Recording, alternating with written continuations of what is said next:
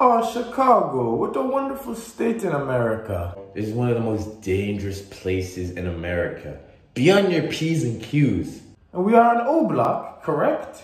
Yo, bro, this is O Block. We're just passing by, bro. And try to fit in. Who are those young, educated, scholared men with semi-automatic rifles in their hand? They look like some bright chaps. Those aren't fucking educated scholars, bro. Those are gunmen. Those men look like they have a bright future ahead of them. So, when do I meet Lil Durk? You think just because you come to Chicago, you can meet Lil Durk?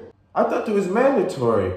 If you come to America and Chicago, you must meet Lil Durk. Where is he? That's not how it works, you idiot. I've been practicing my Chief Keef as well. These bitches love Sosa, all they know. Chief Keef, nigga, that was 10 years ago. I do like the song, though. God, us British people sure love some Chief Keef. Bro, you gonna get a shot in this bitch. This neighborhood is quite nice, huh?